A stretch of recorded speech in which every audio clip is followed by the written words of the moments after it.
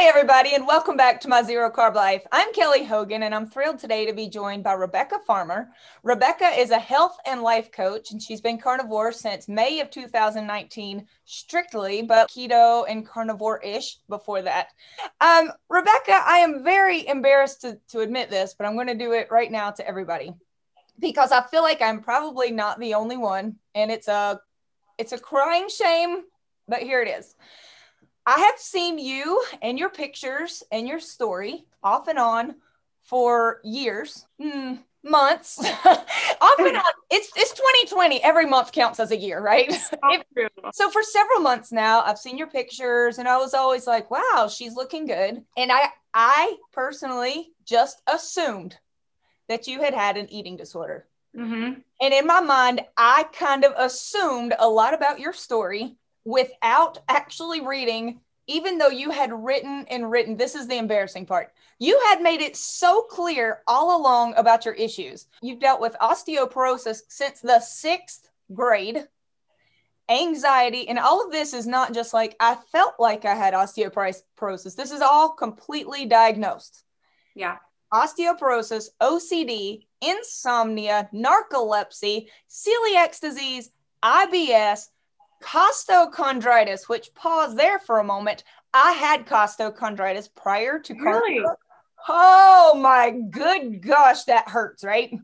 It's bad. I couldn't breathe.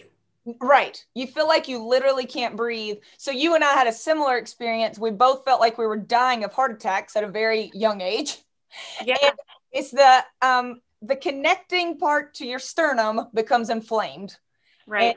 And you literally feel like you're dying. So we were both rushed to the emergency room for costochondritis. I didn't know that about you. Yeah, it's one of those weird parts of my story that I hardly ever mention. But when I read it about you, I was like, oh my gosh, same. Yeah.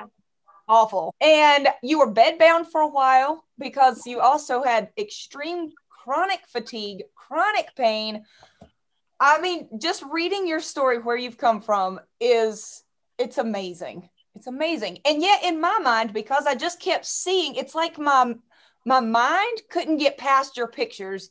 And the pictures, all I kept thinking I was seeing was anorexia or an eating disorder. And so I remember I messaged you one day and I was like, if you'd ever like to come on and talk about eating disorders, that would be great. And you were like, yeah, I remember. You're like, yeah, I didn't have an eating disorder. So, okay, number one, I am so sorry. I let my eyes overrule what you were trying to tell me. Yeah. I'm so glad that we're starting out this way because I still get it. Michaela Peterson just made a post about me and I see these comments like, that's what anorexia will do to you. And it's like, I was never anorexic. So thank you for addressing this. And there's no apology necessary. That's what I would assume. It's human nature. So the reason I was so emaciated was due to a chronic C-Diff infection. C-Diff is a bad bacteria that takes over the good bacteria in your gut. And I truly was eating 6,000 calories at one point per day and still losing weight. So that's what C-Diff will do to you. And for anyone that doesn't believe me, just Google C-Diff and you'll see people even more emaciated than I was. So now I'm on this gut health kick, and I just did this video a week or two ago with Dr. Natasha Campbell-McBride. And I know you and I have talked and you watched it. I don't know if you were as fired up as I was, but when she was talking about healing the gut and how only animal products can help rebuild parts of your body, oh my gosh, she was fantastic, right? Yeah, she was amazing. Yeah, I loved her.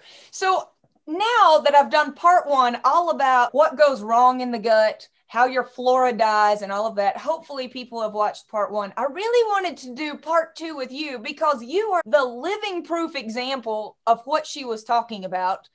And you have lived it when I have not. And neither has Dr. Natasha, frankly. She has not gone through all of the 10 plus autoimmune disorders that you have been officially diagnosed with and the gut problems. So I wanted to know, was there anything in the video with Dr. Natasha that you felt kind of like, I don't know, you didn't feel like it quite applied to you, or it just seemed like maybe it didn't work with your experience? The only thing that stood out was when she said something about humans coming from the ocean. Yeah. I do not believe that. Right. I believe that we were created in the image of God, and we're different than animals in many ways. So that I was just like, what? So yeah, I am with you on that. And that's been the number one complaint about that entire video was, yeah, I don't think that's how we got here either. But that wasn't the point of her talk. But yes, that definitely stood out to me as well. But everything else she said, I was impressed at how much I resonated with it. It was like, wow, I thought this was just me. So it was really cool that she figured that out. She knows her stuff. Yes. And it's just so cool. All right, I'll tell you the second thing that bothered me. And it's only because not my personal experience, I just hear this a lot from people, is that fermented foods and broths actually really do bother a lot of people with histamine issues. And I just hear that so much, people who say, I've really tried to do broths, but the histamines flare up, and the same thing for anything fermented. And so I've heard you say before that you don't believe that all of the broths are completely necessary, but that you know people that it's healed. So were the meat broths a big part of your healing or no?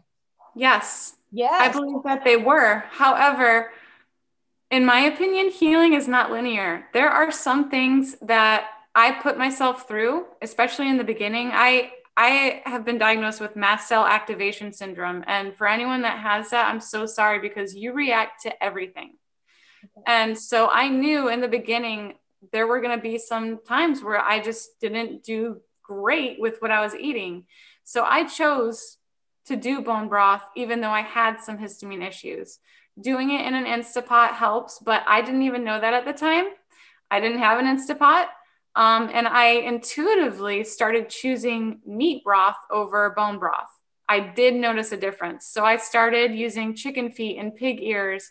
And I perked up when I heard her mention this, because I had so many people around me like, this girl is nuts, like cutting these fingernails off of the chicken feet. They thought I was a crazy person, but it made a difference. I felt the healing, and many of my autoimmune issues are actually connective tissue diseases. So something in me was like, I need collagen. And there are people that say too much collagen, it can turn to oxalate as well. So that was another thing that I had to decide, okay, am I going to take this risk for the sake of healing and sealing my gut? And I did, because it made a difference. But everyone is different. Yeah. I know when I was listening to her talk about the healing power of all this collagen and stuff, that just wasn't part of my journey. I just went from eating junk to eating meat. Yeah. And that's all I needed to do. But we were talking in that video about the 20% of people who need something more than that. Exactly. Yep. And I'm part of that 20%. And that's the difference. Not everyone needs it. Most people, I don't think they do need it. And even, if I hadn't done the bone broth, I'm sure I still would have had significant healing. But it definitely helped. And I've never used fermented foods. Okay. I actually stay away from those for the most part, for what it's worth, but some people feel better with them. I think that's along the topic of probiotics and stuff, which is different. Right. But even without taking probiotics or eating probiotic type foods, your gut flora now, I assume, is in much better shape. Yes, it's excellent. Everything feels textbook perfect. It is. That's what the doctors say when they look at my labs. And my digestion is amazing compared to, there were some things that you haven't mentioned, like gastroparesis. I had ulcerative colitis, and these things are really painful. It's hard to eat. I was involuntarily throwing up, which is really bad when you're being accused of having an eating disorder. And all of this healed up. It reversed. So yeah, no fermented foods or probios. All right. So you went from severe emaciation to now, oh my gosh, you've got a dream figure. You are thank you. You look muscular, but not like, you look feminine muscular. You look strong and healthy and so pretty. But along that way, going from this to this, even though you didn't have an eating disorder, I myself have struggled at times with body dysmorphia and my mind catching up to what's actually in the mirror. Was that a struggle at all for you? Yes. Okay. I think that anyone that gains or loses a significant amount of weight is going to go through this. And I knew that I couldn't trust the reflection in the mirror. I mean, even still, I will ask people, do I look healthy? I feel healthy, but please let me know if I am pushing the limit or if I could put on more weight, because I know that it's been distorted. It's human nature. So I never was looking in the mirror wishing that I looked different. It was more like making sure that I wasn't going to judge myself. And honestly, in the beginning, I took down my full length mirror and I just didn't look at my lower body because it was scary. It was like, I don't know how this weight is going to go on, but I've got to gain weight. I was eating dairy in the beginning just to gain weight. I desperately needed to pack on some pounds. So I didn't know if it was just going to go in all the wrong places, and I didn't want to freak myself out. And I got rid of my clothing, you know, all my 00 junior pants, just got rid of it. I'm wearing the same shorts in every single picture for a reason. They're stretchy. It's definitely a mental battle, but so worth it. And I imagine that gaining weight, even when you desperately need to, I have heard that it is incredibly hard to put on healthy weight, that a lot of times people will end up looking like sort of skinny fat or like you're describing. But it is so amazing to look at your pictures because you look like you've always been like this perfectly shapely little fitness queen. And you don't look like you ever lost a lot or gained a lot.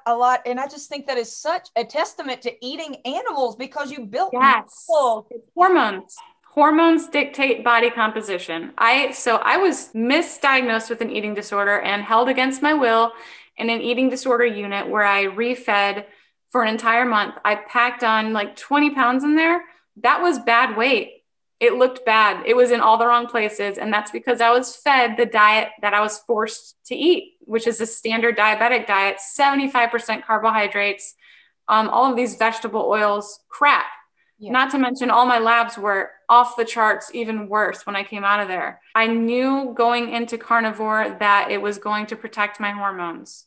And I know that hormones dictate body composition. So I have gained 65 pounds, but honestly, I don't think it looks like I've gained that much. Like it has gone in the right places and it's muscle. It's not fat. I have, a healthy amount of body fat now, but I'm still relatively low fat. That alone is a reason for someone to stick with carnivore because there are so many things that you can optimize within the refeeding process. Your blood sugars. It's so painful to have your blood sugars spike all over the place because you're trying to eat at a surplus and you're in inflammation all the time. But with carnivore, it was easier for me to eat at a surplus. Fat to protein ratio. Do you change it day to day? Do you tend to stay high fat, low fat? Where are you on that? It changes. Okay. This is why it's so bio-individual depending on the person. Yeah. So in the beginning, I was very high fat. Once upon a time, I was dealing with non-epileptic seizures. I had that severe adrenal fatigue. So I definitely was doing like 4-to-1 fat to protein ratio in the beginning.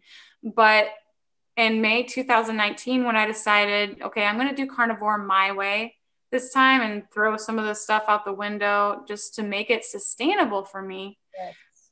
At that time, I also put away my glucose monitor for probably 2 months because I knew my blood sugar was going to rise. I had to eat more than 15-30 grams of protein per day. And it was going to be hard, but it was a lot easier than I thought. And it turns out my blood sugars stabilized very quickly. So I quickly lowered the fat and I stayed around a 2-to-1 fat to protein ratio, just because I wanted my hormones to be fueled properly, and they are fueled by cholesterol. With the healing that I've been through, I have slowly but surely increased the protein more and more. And that has gone along with increasing my, my exercise. You know, I was not heavy lifting in the beginning, but I just hip thrusted 190 pounds, you know, and I used to weigh 65 pounds, which is crazy to say. Yes. So I ate to my needs and my labs. If my hormones still needed support, I would definitely keep that fat up. But now I am eating more protein than what I will recommend to my clients. I've been doing a high protein experiment, and I have been eating 250 grams of protein per day and around 50 grams of fat, and I feel fan-freaking-tastic. My ketones are higher eating high protein now than they were when I was eating high fat. And that speaks to the level of healing that I've gone through. Yeah. I am entirely insulin sensitive. So I just want people to know it changes. It depends on your level of fat adaptation. It depends on your stress levels. When I'm not doing this high protein experiment, I'm probably eating around a 1-to-1 fat to protein ratio because I'm not trying to gain any more weight right now. I love getting stronger and gaining muscle. So that's my focus. So I'm not really adding extra fat unless I crave it. Yeah. Where I love eating sticks of butter. So I'm not afraid of it. That's just what I'm comfortable with. Just like you crave it some days and you listen. And that's what I want everyone to experience instead of just following this specific ratio, because that can really sidetrack you from your own intuition and what your body really wants. I tried only beef, salt, and water, and I couldn't do it. And it works for a lot of people. And I do eat fish too. So beef, salt, and water only works for people if they're able to do it, right? I mean, exactly. If you're willing to keep that up, or beef and no salt. Some people do beef, no salt and water. You can only do these things if you're willing to do them. And so Dana Spencer, she's been carnivore almost 13 years. She says to people frequently, especially when you're starting out, but she says, even if you need to do it forever, have as much variety as you want. If you want all of the omelets and sausages and pork rinds and sour cream, like if that's what you need to do to stay carnivore, then that's better than not staying carnivore. Amen. Yeah. Yeah. If you are stressed out and you're not enjoying what you're eating, then it will work against you. Like physiologically, it's not just a mind thing that you can overcome. Like you're going to be stressed out and you're going to feel restricted, and it will work against you. And I totally feel a different way. That's why I used stevia in the beginning, and I knew I was addicted to it, but guess what? That's what made it sustainable for me. And I think it's really about being mindful of why carnivore works, the mechanisms behind it. So it's avoiding the anti-nutrients, oxalates, and getting the right nutrients. So as long as you're following that, it doesn't have to be rigid. It doesn't. It's about what works best for you and supporting your body at a systemic level. And knowing your own self. So you know that you can handle some stevia. I tried some sugar-free gum and could not stop thinking about sugar-free gum. That's the level of, I have to be crazy strict with myself. It wasn't even, it was minty. It wasn't even like a fruity kind of taste. So I just know myself, I don't touch sweeteners at all, but I also had a very different history than you did. I was a 260-pound woman with a crazy sweet tooth. We have different needs. Exactly. That's all about, our neurotransmitters. I was addicted to the Zevia sodas. Okay. Totally addicted. And I was just like, I've got to cut this out. But now I don't crave sweets. And so everyone can arrive to leptin sensitivity in a different way. But once you get there, the addiction stops and it doesn't look the same from person to person. Right. That's like Nisha Berry. She can handle having some onions with her meat. And a little bit. I couldn't do that. Of avocado. No, plants to me. Oh my gosh, my gut hurts just almost looking at the pictures. But her body, she again has totally different history. She was heavier than she is now, but she was never like morbidly obese. Yeah. Or autoimmune disorders Hashimoto's. Yep. I had Hashimoto's too. Oh. But you feel like you absolutely best for you, no plants at all. Yes. Yeah. I tested romaine lettuce this past summer, and I didn't feel optimal. And I was actually surprised that it affected my brain still. I was sort of apathetic. Yeah. And I can feel my mood disorders creeping back. And that's what's freaky, is just one night of eating the wrong thing, it didn't settle with me. But I do find that the longer my gut has been healed, the more I do tolerate. So I might do fine with it now, but I don't, because I crave meat. I'm serious. And it's amazing to have this food freedom. And when people say this is restrictive, it's like, I've never been more free. Okay, we don't really typically talk calories in the carnivore world, but I think people are probably curious. I've heard you say that you eat a lot. Do you ever count? Do you have any idea how many calories you eat? Yes. So for the sake of data, I am a total data nerd. I'm a geek about it. And while I was trying to gain weight, it matters. Yes. Making sure that I was getting enough. So I do not track every day, but now it's just from season to season, just to see where I'm at. Yeah. So I am around 2,200 per day. And sometimes I have to eat, I'm still keeping up fat refeed days, where I just eat at a surplus on purpose, because I don't want my hormones to downregulate. And with what I've been through, like, I would rather gain weight than lose weight, and I can lose weight very eeasily. My hormones are working really well. I am so used to, in the carnivore world, it's always about losing weight. I mean, you must feel like sometimes like, hello, Yes. Because the entire world is just trying to lose weight. You've got to get in a whole Right. mindset. It's health. I'm in a group called Zeroing In on Health. I'm an administrator there. We are zeroed in on health, Rebekah. It's all about health. But then when I'm reading your story, it's like, oh, this is not about weight loss. Like, it's really, most people are just about weight loss. And we've got to get in a different mindset. We're trying to get healthy. We want to live longer, happier, healthier lives, not just get skinny.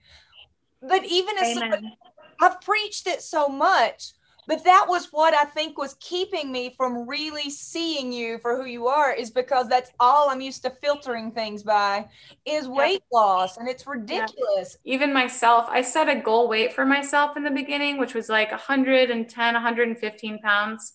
And I was like, I'm going to get there and I'll stay there, because that's the weight where you can still get away with wearing pretty much whatever you want because you're still thin.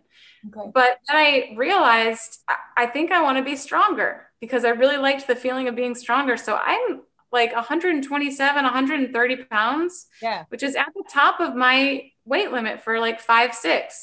And I feel so good. I would not want to lose any of this. I just would really encourage people to listen to how you feel. Health is what matters most. If you feel good, you're going to look good. Menstrual cycles. Do you have a cycle each month now? Yes. Yeah. My cycle has come and gone a total of 3 times in my entire life. It came back when I got back to that around actually 108 pounds. It came back. And I do work with clients with their cycles. And I just want to say, you do not need carbohydrates. No. Agreed. Back your cycle. You need enough fat. You need enough fat. Yes. I'm not a Nazi. I'm not a carb Nazi. Right. But for those who say you need carbs, it's not true. It's not. My cycle, I did not have one for 2 years until I cut out the last of the carbs. So that's what I'm saying. Yeah, totally. And all these people getting pregnant with carnivore. I mean, it's amazing. It's so cool. All right. There's a part of your story that I know very little about this process whatsoever. And it's not dinner conversation by any stretch, but I am curious how much of a part you think this played. You have had 3 fecal transplants, correct? Yep, correct.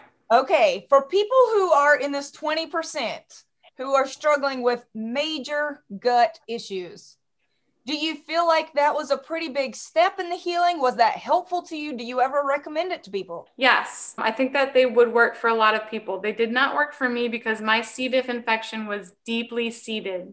So that means that it was there for probably years before I tested for it.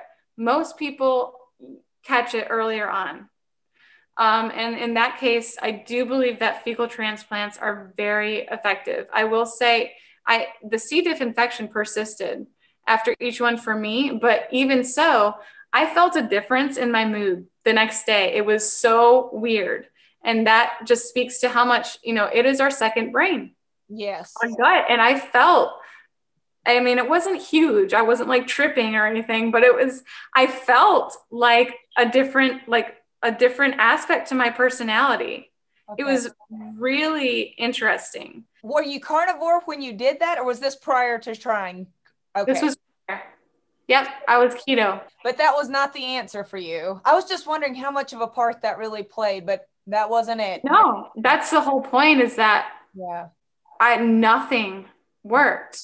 And it wasn't until I removed the anti-nutrients and started eating only meat. I think it has to do with both removing anti-nutrients and eating enough of these nutrient-dense, bioavailable foods. Meat is more bioavailable than a feeding tube. And then also healing my gut with all of the animal fats. So it all worked together. I know that you are a life and health coach and that you have clients, and I'm going to post your contact information in the video description. When you're working with clients, don't you find that you see results in that second month pretty quickly? Yes. I've never heard anyone specifically say the second month except for you, but that's what I find with most of my clients. And it's the second month where, especially people with autoimmune issues, we start seeing huge changes. Like, I'm talking someone who had psoriasis her entire life. The skin on her hands and her face are peeling off. And then by the second month, her skin is glowing and smooth. And I will say that I've noticed that people with thyroid issues, it typically takes longer. The thyroid, it just takes longer. And then if you have if you've lost your period, things have to go in the right direction for at least 6 months before you actually start to have a period. Yes. So a lot of it is being patient, but I noticed improvements within the first 2 weeks in my mood and my energy. Huge. So when you talk about what you're able to eat now with some leniency, carnivore-wise, variety, I know you eat eggs, and I know you eat butter. Do you drink coffee? No. Okay. I tested coffee recently, and I felt I had more energy for sure. I'm very caffeine sensitive, but it was not good energy. It was anxious energy. And I noticed that it messed with my digestion. So it does deplete your stomach enzymes. That's a fact. But various other meats, pork and chicken. Do you eat much pork or chicken? Not much, because I don't crave them. For some people, they do fantastic with it. Yeah. I mean, so many people, seriously, but we've got to think about amino acid profiles. If you look at the difference between beef and chicken and the nutrients, not just the fat, the type of fat, which is also significant. There are a lot of reasons why I crave red meat over chicken or pork. And that's what I stick with. I do have some bacon in my freezer that I plan on having probably around Christmas time, because it's a treat. It's fun. It's not a big part of most of my days. I enjoy it just as some variety. My father-in-law cooks for us every Sunday, and it's typically, it's a wide variety of meats. And I partake because it's great, but my gut is not very sensitive. I can eat all manner of animal products, and it doesn't bother my stomach. But for those that do, I hear most often that beef. Beef and lamb. I think lamb is also one of those ones I've never heard of anyone reacting to lamb. Oh, great. Okay, good. So if you get a new client, and I know there's a million different types of gut issues and you would have to get their specifics, but if it's somebody who's really new to the idea of carnivore and they say, look, I heard that you healed some stuff with carnivore, and I am having severe, again, this is not the 80% who can just say, oh, eat some steaks, live it up, go eat whatever meat you want to. That was me. Eat whatever meat you want to, just avoid the carbs, live happily ever after. Ta-da! That was me. But I'm an 80%er, and that's a rough estimate. Just from what I've observed, most people can do that and feel great. But for the 20% with really, they're sick. These people are sick. How would you encourage them to get started? I would say probably stay away from egg whites, pork, and chicken, because all of those can cause issues within our central nervous system and our immune system. Unless it was a matter of sticking to it versus, carbs or sugar. So it depends on where the person is at. But if they're just looking at healing the gut and they don't have any issues with variety or anything, I would say focus on fatty ruminant meat. Okay. And lower histamines as much as possible, but realize, like I mentioned in the beginning, that it's not going to be perfect. And if you want to avoid everything with histamines, then do so. But you've got to make your choices. I do think that the broth is really helpful. So, I mean, doing only red meat is really good for some people. But again, if you're feeling restricted, it's not going to work. And I don't think that fatty lamb is hurtful. All right. So beef, lamb, broths, if they can tolerate it histamine wise. If they can tolerate egg yolks, those are fantastic. Okay. They're loaded with nutrients. It's about what they can tolerate. So these things are not bad for the gut. It's about what your immune system has already decided is a problem. And that looks different from person to person. So we develop food allergies when we eat something during a time that our gut is in a permeable state. Okay. So my food intolerances are going to look different from another person, depending on when I ate that food last and when my body last decided this is leached into my bloodstream and I'm reacting to it. So it is different from person to person, but some of the most common ones we can stay away from, like pork, chicken, and egg whites for a time, for a specific time. Have you experimented much with raw dairy? No, I can't seem to get my hands on raw dairy, unpasteurized dairy. And I did do it in the beginning. I tried to stick with hard cheddar and Parmesan, which tend to be easier, but it was still inflammatory for me. I did it because I knew it was going to be hyper palatable. So for most people, I would stay away from it. It gunked up my digestive tract. It messed with my hunger signals in the way that I needed, but not necessarily optimal. But butter doesn't count to me. Grass-fed butter it's different because it doesn't contain the dairy proteins and, everything like that. I hear that so frequently, and that's exactly true for me too. If I ate as much cheese as I do butter, my skin would be wrecked, bathrooming problems, sinusy issues, but butter just doesn't seem to have that effect on me. And I hear that from people a lot. Hey, you mentioned grass-fed beef. For you, and again, this is not me, I love grain-finished beef, and I'm not talking about for the environment. I just mean for how much it costs, for the taste, for accessibility. I can tolerate grain-finished beef, no problem. But 80%, 20%. You have issues that I don't have. Can you tell a difference in how you feel? Okay. Yes. And I'm going to be honest, but I don't want to scare anyone from eating grain-fed, because I will say I have clients with severe autoimmune issues who do better with grain-fed meat than grass-fed. But for me personally, I stocked up on some ribeyes from Costco whenever the virus got big. And I was like, I need to stock up on meat. I'm just going to get grain fed. I ate one of those and my eyes were so swollen the next morning. I mean, almost swollen shut. I had a severe reaction. Oh, that's not the first time it's happened. And I stick with grass fed for so many different reasons. Okay. I want to support the farmers that take care of their animals. It just makes such a difference in my inflammation levels, but that's just me. It really depends on where you're coming from. If someone is just looking to eat more fat instead of sugar, grain-fed might be the better option. It really might be. I hear it both ways. I've got a lot of carnivore friends, and some cannot stand grain finished and some cannot stand grass finished. Yeah. And, either one is going to be better than a Pop-Tart. Exactly. Yeah. So if you like it and that's what you can afford and you feel, if there's a mental block to the fact that you can't eat grain finished because it bothers you so much about where the cows came from or the environment and those kind of things, you have to just take all of you into account when it comes to your food, right? Yep. I think that many of us get very caught up in perfectionism. And if, it's about what works for you, what is realistic and practical is just as important. Even if you think I'm at a level 10, I'm feeling good.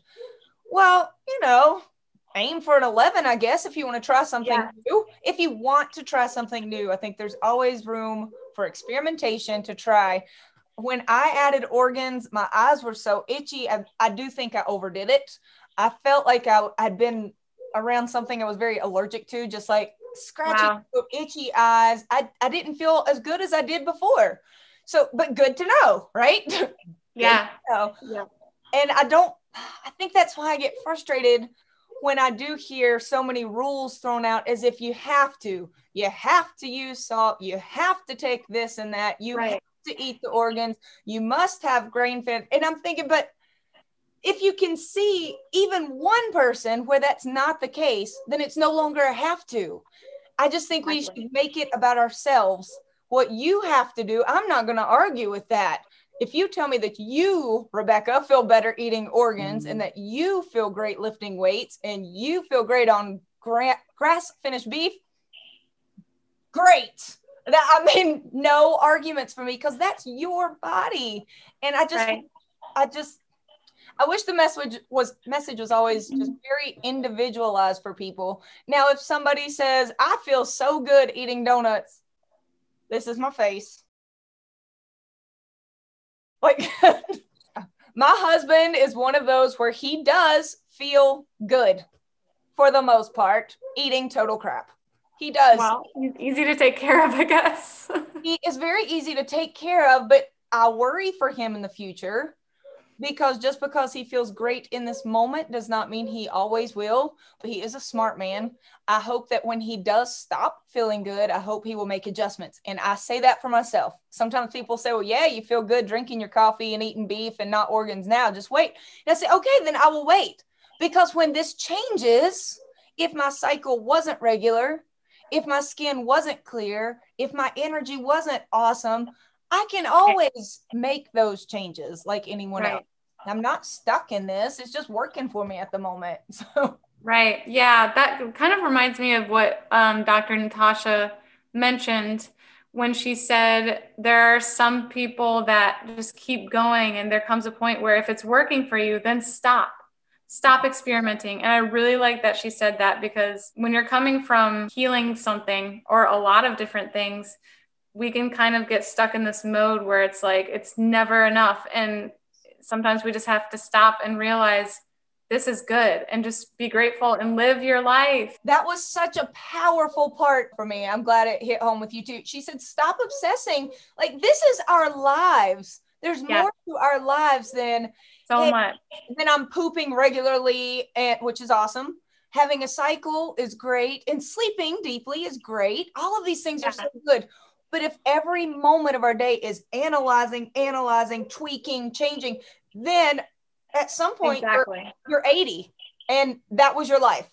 Exactly. And I think it's so important for people to assess, what is your why? So for me, a big why for me was my niece. She had only known me at my emaciated state, and I wanted to be this strong, independent, powerful woman that she could look up to, that could actually pick her up and keep up with her and have energy. And I got to that point and I was so happy, and it was no longer as urgent to do everything perfectly. I think keeping that in mind, what is your why? Why do we strive for optimal health and to feel our best? It's so that we can show up for other people and all of these different reasons, and show up for ourselves. It's not just to do it. That would be horrible. Yes, it's not to win Carnivore of the Year or have the most, squeaky clean food journal of all time. Ta-da! Like, no one's going to read your Fit Day app at your funeral. No one's going to read your food diary. It's literally what you're doing while you feel good. What are you doing while you have this energy, and while you are well rested, and while you are well fed? I think we're sometimes missing. That's the whole point. I love your outlook on life. I love that you are a woman of faith. I love that you have been through so much, but you aren't bitter about it. You're also so kind and gracious to people like me who misunderstood you at first, but I'm getting you now. I'm here for you. And I'm so thankful that you take the time to share with other people. You are making a major difference. And I'm so thrilled that you came to talk to me today.